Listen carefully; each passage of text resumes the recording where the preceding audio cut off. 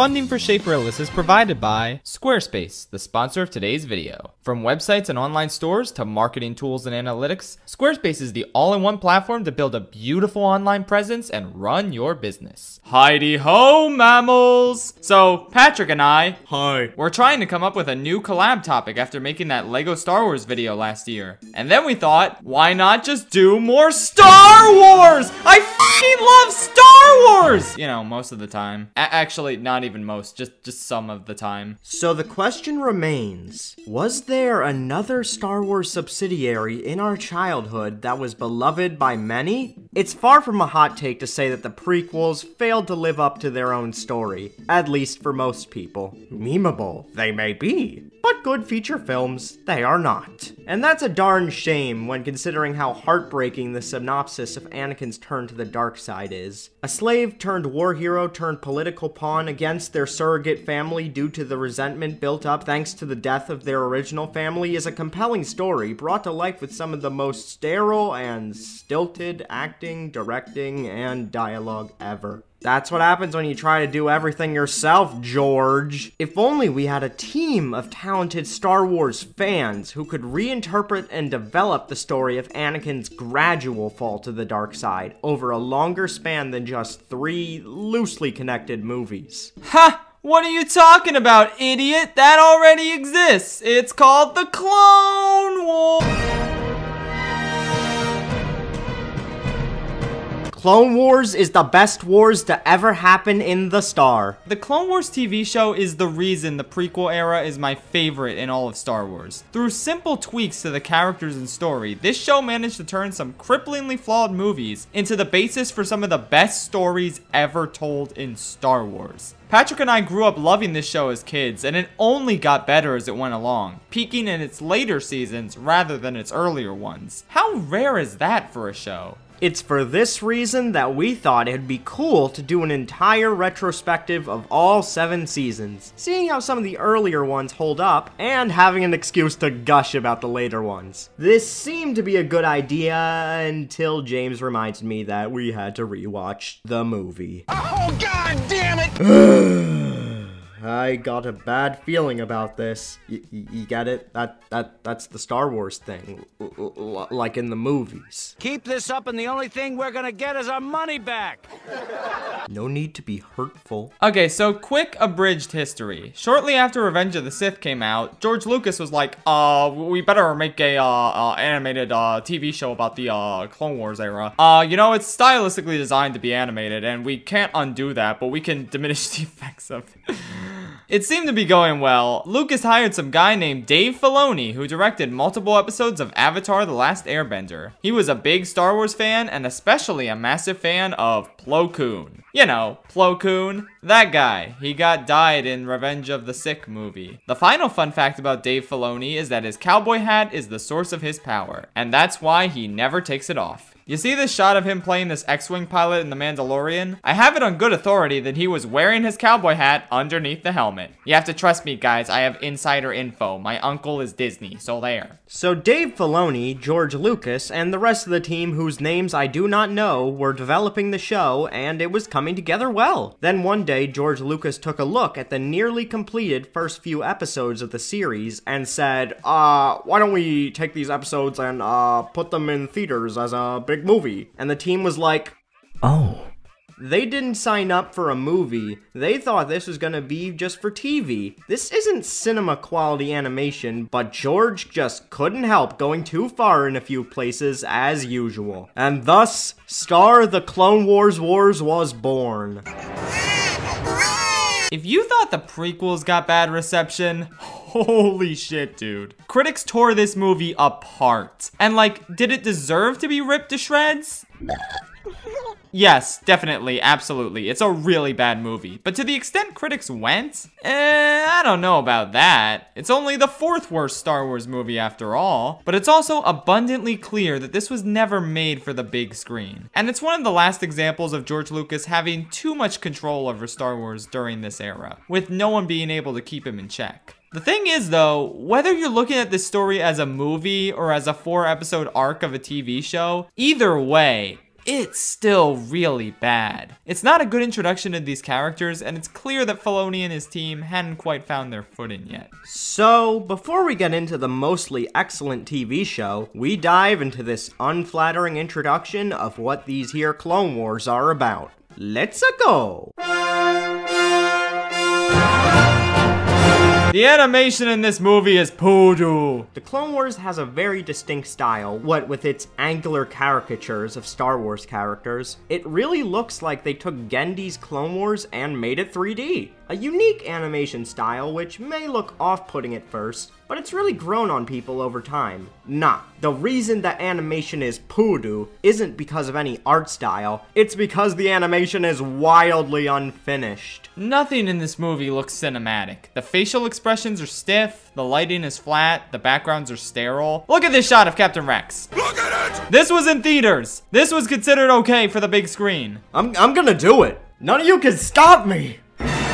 I think the biggest embarrassment in the animation department are the lightsaber duels. They are just so stilted and so awkward that even as a kid, I felt underwhelmed by them. Every hit just feels like two action figures being smashed together. They cut between poses so quickly that it doesn't feel like fluid movement at all. But at least Obi-Wan gets to do his epic wall jump maneuver. The show's duels, on the other hand, are filled with so much kinetic energy, it's clear that these episodes were not only put into theaters for no good reason, but the episodes were also clearly rushed out. The animation is nowhere near the level of polish present in the actual show. Despite all of this, the animation is still somehow better than Rebels. Now we must leave before more Rebels stands arrive. Hey, all this talk of Rebels reminds me. Let's talk about how bad the story is in this movie. I can't believe how dumb this movie's plot is. It's about rescuing Jabba the Hutt's son. Let me run that by you again. Anakin and Ahsoka have to rescue the son of Jabba the Hutt. Who even thought of that? That's literally the dumbest plot I could think of. It sounds like a parody. Look at this stupid baby Hutt. I hate Hutts.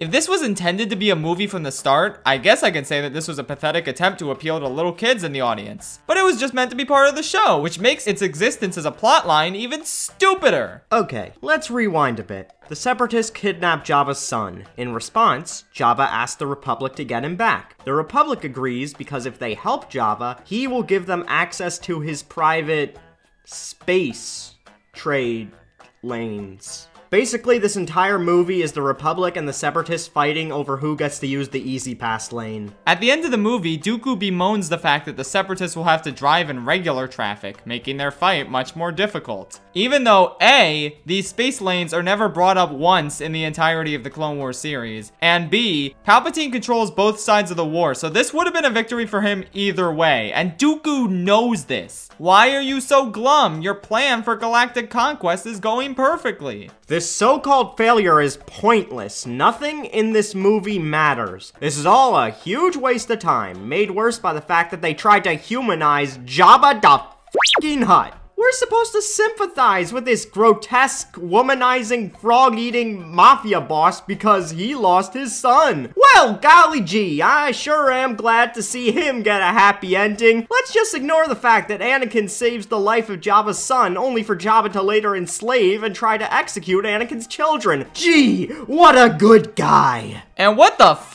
happened to Bib Fortuna? I know he works for Jabba during the prequels. I saw him. And what happened to Mrs. the Hutt?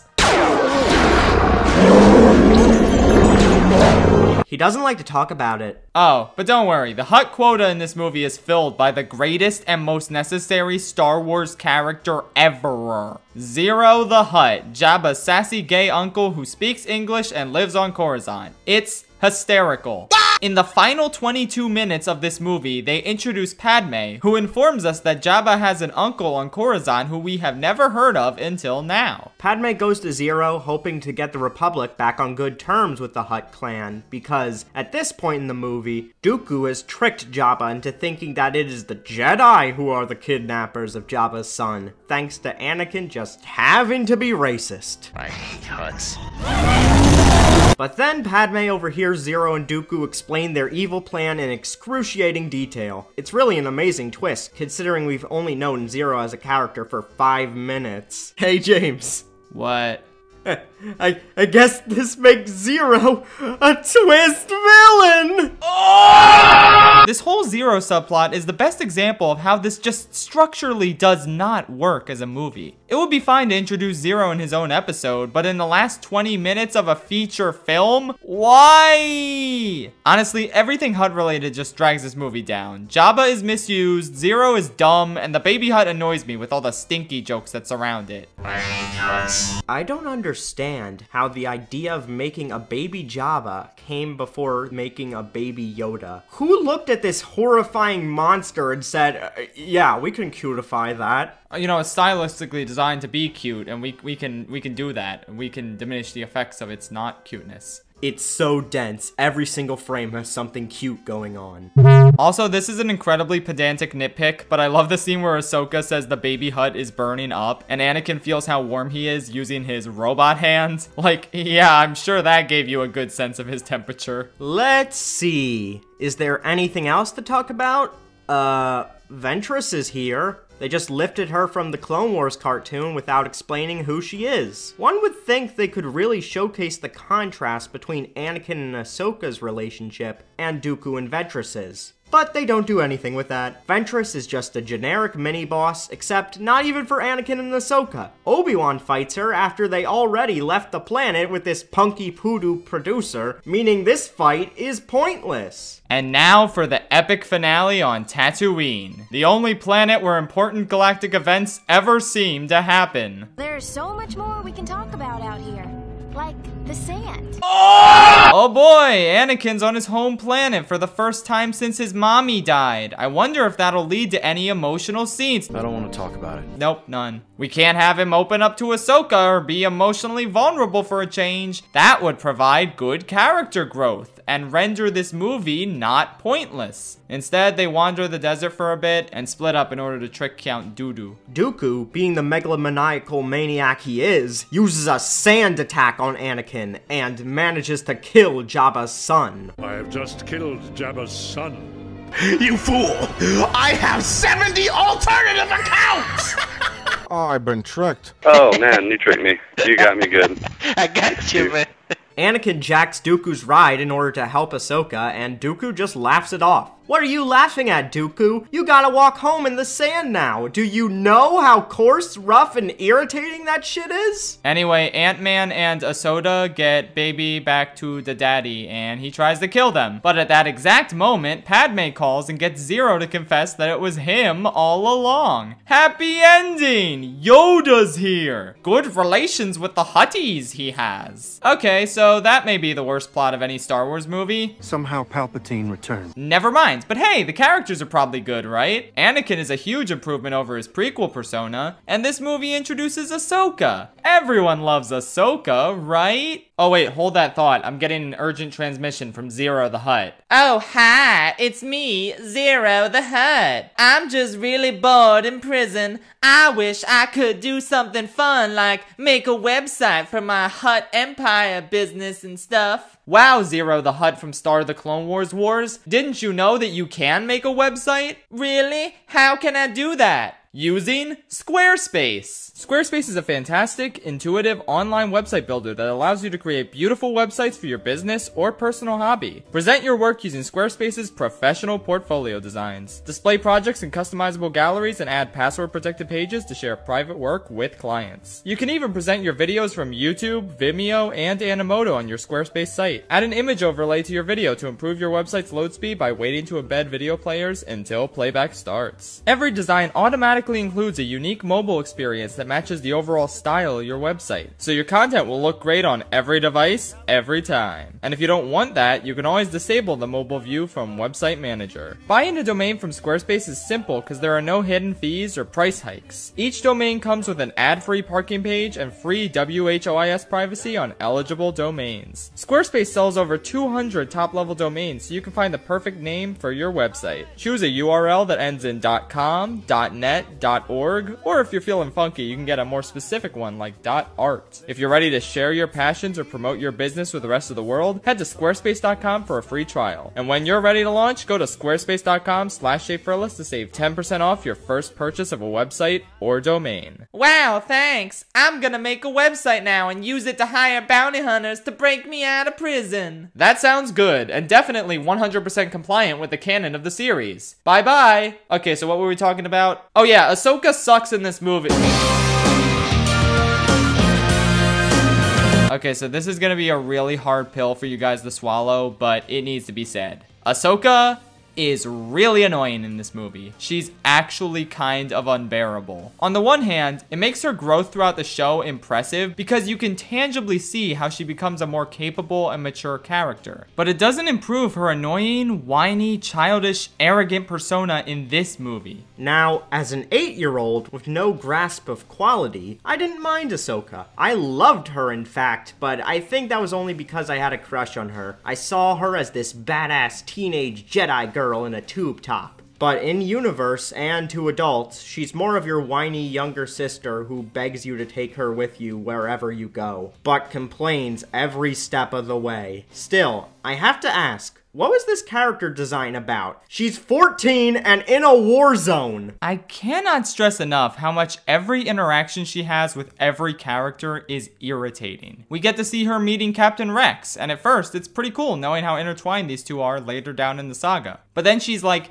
hey, if I'm a Jedi, don't I outrank you, Captain, who's been training for this war since birth while I literally just got here? Like, what am I supposed to take from that other than extreme smugness and arrogance? It's not like she improves that much over the course of the film. Like, there's a tiny arc where she realizes that being a Padawan is harder than she thought, but it's really nothing substantial. Speaking of nothing substantial, that's exactly how I'd describe Anakin and Ahsoka's relationship in this movie. I get what they're going for with Anakin having to adjust to training someone as brash and headstrong as he is, but all that really amounts to is constant bickering because Anakin is rightfully fed up with Ahsoka's blunders that are always the result of her arrogance. They try to balance this out with tender moments between the two, but I don't really buy that Anakin would feel this close to Ahsoka yet. Likewise, they definitely aren't close enough to the point where they would start cracking jokes with each other. If this were a TV show that didn't try to staple together the Battle of Crystossus plot with the kidnapping plot, and those are just separate arcs in the show, then you could excuse the sudden and inexplicable bond between Anakin and Ahsoka. Because at least in a TV show, you wouldn't know how much time has passed between arcs. Anakin and Ahsoka could have bonded off screen because what we see on screen is really forced and unnatural. I feel like the script could have offered more instances where Ahsoka overestimates her abilities without seeming arrogant in the process. She could express an eagerness to fight the Separatists and save people, while Anakin tries his best to gently let her know that this isn't how the war works. Emphasis on tries his best, because this is Anakin we're talking about. There is an episode later on in season 1 where Ahsoka gets her troops killed and has to deal with the fallout of her mistake.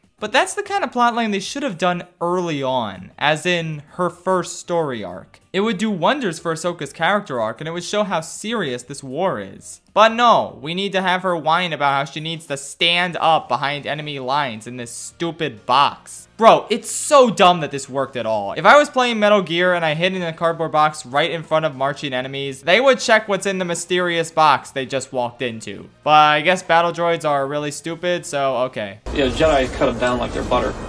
And they really are pretty useless. And then, oopsie poopsie, they ran into a droideka! And then a Super Soaker complains instead of doing what her master says. Run! What? Jedi don't run! Master, destroy us! Hey, I figured out why Ahsoka is so terrible. She's just like Anakin. Ahsoka, a very wise Jedi. No, not him. Now! No, Anakin, no! No! That's the one. While this movie takes great strides in making Anakin a better character than he was in the prequels, it then turns around and gives us the female reboot of prequel Anakin. Have fun, dick nips! Again, we must stress that Ahsoka develops into an amazing character over the course of the series. But we're not in the series, are we? No. Oh well, at least they didn't give up on her despite her shoddy introduction and poor initial reception. Unlike a certain other female character, am I right, Disney? But at the end of the day, this is still only the 4th worst Star Wars film for a reason. This movie is the spark that lit the fire that burns the prequel haters down. And as such, it's got some good stuff that set the foundation for an amazing show. Let's talk about that. First off, Anakin is really cool for the first time ever. He's my favorite main character in this series, and it's no different in this movie. Finally, he feels like a noble hero with a bit of a dark streak, which is what he should have been in the prequels themselves. Plus, Obi-Wan is his same old amazing self. I kinda wish this whole movie was just the two of them instead of having Ahsoka in it. Obi-Wan just hams up every scene he's in. The scene where he distracts Hor Loathsome by dragging out a surrender negotiation is actually pretty charming and fun. The whole Battle of Crystalsis is a pretty decent opener to the film, outside of the annoying Ahsoka antics. The score is surprisingly really good. It's very unique and rather unconventional for Star Wars. I loved hearing it. It's cool that they got some of the original actors back for the movie, like Christopher Lee and Samuel L. Jackson. Less cool in Anthony Daniels' case since he literally has no life outside of voicing C-3PO. I like how this movie gives us a taste of how the show handles the clones. They're not just soulless killing machines, but they are still killed in droves because that's just how war is. I also love how Cody does karate on these droids. This guy, unfortunately, was not on his level. Also, the battle droids are pretty funny. You are a robot in a galaxy governed by the Force. Who is your god exactly? I like the one scene where Anakin quotes Qui-Gon when talking to Ahsoka. It felt wholesome and fitting. Rex says a bad word at some point. Got an energy shield. That's gonna make things damn near impossible. That was pretty epic of him. I don't know, is there anything else to compliment? Well, you got me. By all accounts, we're dragging out the script. You know, I've just about had it with this movie. It's not good, but at least it's a starting point for the TV show that would go on to tell some of the best Star Wars stories ever. It's alright. A lot of great shows can't do pilots. Anyway, tune in next time for when we cover the actually good Star Wars product with the subtitle of Clone Wars. No, the other one. Yeah, boy! Until then, this has been Pappy G. Please check out my YouTube channel where I make a bunch of shit posts and AMVs and the like. And this has been Schaeferless Productions. May the Force be... But seriously, check out my YouTube channel. According to statistics, 0% of viewers are subscribed.